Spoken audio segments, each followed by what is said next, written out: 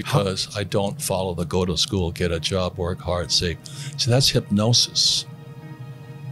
They hypnotize people into being employees who will work hard, pay taxes, save money, get out of debt, and invest in the stock market. Until you question those sayings, those words, you'll be a poor person. So when they lend out, why is debt tax-free? I don't know. Because that's how money is created. And so the banks love it. They love people who borrow lots of money. So how do I get rich? I borrow money and I buy assets with it. The poor person borrows money and buys liabilities like purses, cars, houses, and they get poorer and poorer and poorer. But I use debt. I borrowed $300 million after the crash, dollars. In 2000, by 2010, I had borrowed $300 million to buy real estate. That made me rich. And the interest rates kept coming down, so that my cost of money kept coming down.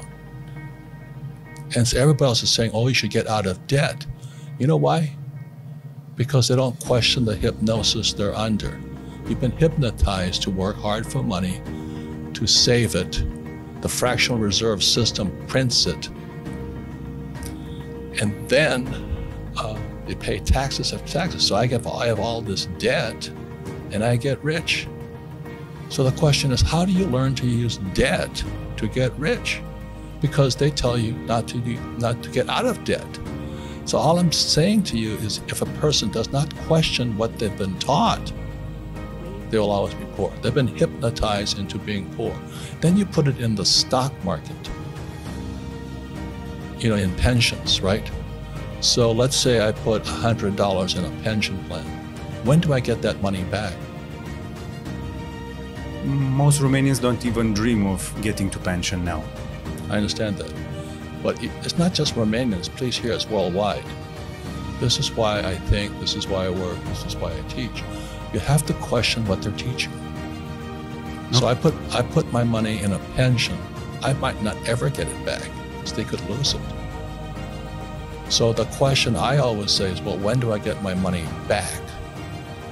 And the average person has been hypnotized. Go to school, get a job, work hard, save money, and invest in a pension. And you never get your money back. The whole thing was designed to keep you poor. So that's why I argue with you, until a person questions what's already been put in their head. And that's what my poor dad put in my head. Go to school, get a job, work hard. And that's America. Same as Romania, it's not any different. We used Save money, put it in the stock market. You never get your money back. We all look up to the American dream. Is it all fake? I'm coming down to your book now because... No, please let me finish, okay? Okay. Until you question what's already in your head, you will do what's already in your head. Okay. There is I don't know if people are Christian or not, but it's in the Bible, it goes, the words become flesh. Go to school, get a job, work hard, save money, get out of debt, invest in the stock market, buy a house, buy a car. Until you question that, you're hypnotized. You'll be a poor person all your life. Okay, 6 very short questions. So what would you choose between Apple or Tesla if you had the money to buy it? What's that? The companies. If you had the money to buy Apple or Tesla, what would you buy? I just told you I don't invest in the stock market. But in companies, in businesses. I wouldn't invest in either of them. Either of them? No, so I don't get my money back. I want my money back. Okay. Gold or Bitcoin? Gold. Fight or flight? That's a stupid question. Sometimes people that fight lose. So what? What's wrong with losing? Okay. Question what you've been taught, and you ask me superficial questions rather than why wouldn't I invest in Apple or Tesla?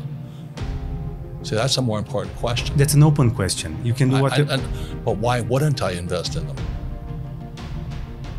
Because you don't get your money back. Yes. I'm starting to learn. Yes. I can make money much faster than Apple or Tesla. and I would use debt. I wouldn't use my money. But do you think they use their money to grow? Of course not.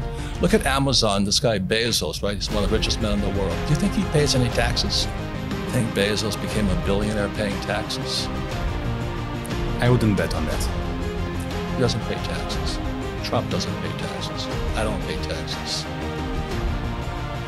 So the question is, how do guys like us do it, is the question you should be asking. We study different things. I wouldn't go to school.